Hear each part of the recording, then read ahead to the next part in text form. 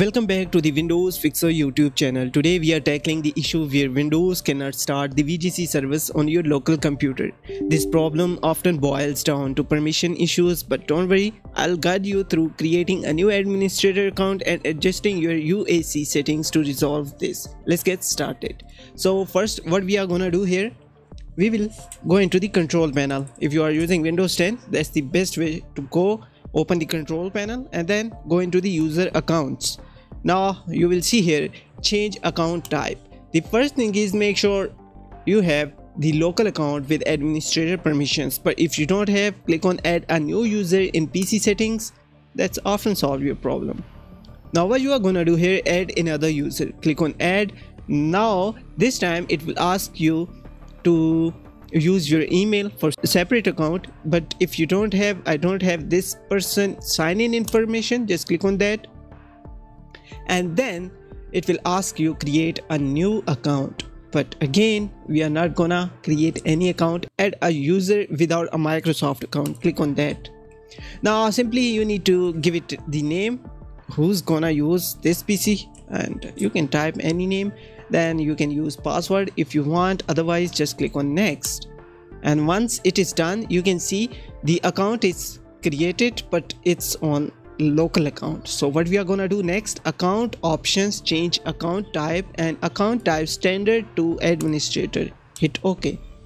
Now you have all the permissions with your new account.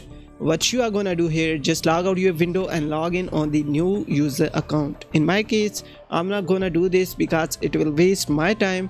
So what we are gonna do here, next step, you need to type here, after login on the new account, you need to type here the user account control options.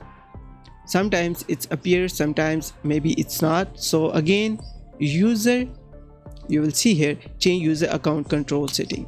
Just open it and make sure by default you will see here, you need to scroll it down a bit and then click on OK and then click on yes, and that's it. Now one more thing, you need to type here the services, and once you are in the services, simply you need to search here the VGC. You will get it over here, right click on it, go into the properties. Now this time startup type, choose here automatic, hit apply. Now log on.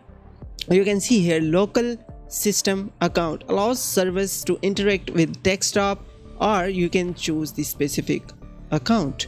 So in this case, if you go with this like this account, then what you need to do here, click here, choose here ME that you just created, click on check and see it will underline, which means you type the exact name. Right now click on OK.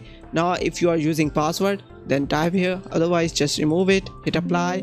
Discount dot slash vertical backslash me has been granted the logon as a service right, click on OK.